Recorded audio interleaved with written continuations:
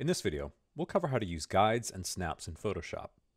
These tools are extremely helpful for creating precise layouts in Photoshop quickly and easily. We'll focus on 5 different tools for guides and snapping. Those include rulers, the grid, snapping settings, guides, and smart guides. In Photoshop, I've opened the file marigolds.psd from this week's demo files. My goal in this file is to get these 4 separate layers arranged in a diagonal, going from right to left. Now, of course, I could use the Move tool and just click and drag and try to arrange them. Using the Auto Select and Show Transform controls in the status bar helps, but I really want this to be perfect and evenly spaced without having to guess. To help, let's turn on the rulers by clicking View, Rulers from the menu bar, or hitting Ctrl-R on the keyboard in Windows or Command-R in Mac. You'll see horizontal and vertical rulers, with both starting at 0 in the top left corner by default. The units shown match those set when the file was made. Right now they're in inches. I could switch by right-clicking on the ruler. So with a 10-inch by 10-inch file, I can evenly space each of the 4 layers by setting them 2 inches apart in both dimensions. And I can just click and drag each to move it. Notice the markers on each side of the ruler that follow my mouse. These can help me to get a close layout, but there's another tool that's even better, the grid. We can activate it by clicking View, Show, Grid in the menu bar, or hitting Control quotation mark on the keyboard in Windows, or Command quotation mark on Mac. The grid shows a set of guides that cover the canvas. These aren't actually part of my image, they're just a preview that Photoshop shows for layout help. Notice these bold grid lines every inch, and light grid lines every 1/4 inch between. I want these spaced every 2 inches, so I'll increase my grid spacing in Photoshop's Preferences.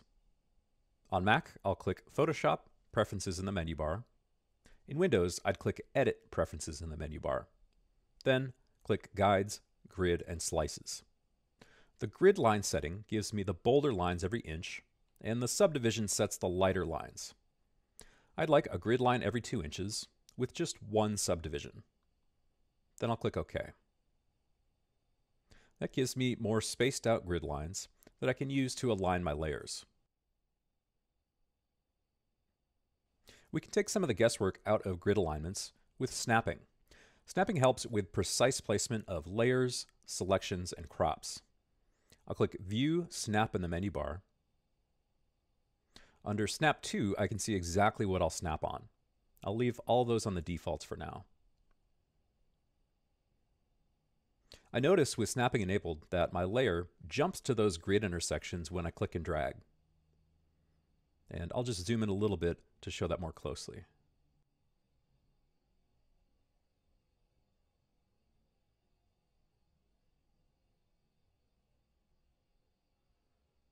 Looking at this design, I realize I actually want one layer at the very center, but I don't have a grid intersection there. That's where I could use a guide. Guides are like custom grid lines, and they don't actually become part of the image either. To set a guide, just click and drag from either ruler. As I do that, Photoshop displays a number next to my cursor. That's how far down the document this guide will be. Since I still have snapping enabled, I'll snap this right to the center at 5 inches. I can drag out additional guidelines, then use my Move tool to click and drag them, or delete them by clicking and dragging back to the ruler. Additional guide controls are under the View menu. Here I could lock guides to prevent accidental changes, make new guides, or clear guides to remove them all. So now I can snap this layer right to the middle. The others I'd like centered in those grid cells. But because of the way that I've set up my grid and snap settings, I'm actually snapping the edge of this layer to one side of the grid cell or another. Let's click View, Show, Grid to turn the grid off, and use Smart Guides instead. These are dynamic layout and measurement guides that Photoshop displays as you're moving layers around. So back to that View, Show menu, let's click Smart Guides. These tend to be most useful with snapping enabled, so I'll make sure to leave that checked. Now as I click to drag a layer, you can see that I'm getting these pink highlights. Those are smart guides telling me that the bottom and left-hand side of my moving layer are lining up with the top and right-hand side of that centered layer. So I can use my layers relative to one another to do this alignment. Now I'm one short here. Let's duplicate that layer by holding Alt or Option on the keyboard while clicking and dragging on it. With Smart Guides enabled, we see measurement info about where this new copy is going relative to its source. Another way to use Smart Guides is to select one layer, then hold down Command or Control on the keyboard while hovering over another layer, and this shows the distance between the two. If I move my mouse outside a layer while holding Command or Control, I'll see the distance from the canvas edge of the selected layer. Okay, that's an overview of using guides and snaps in Photoshop.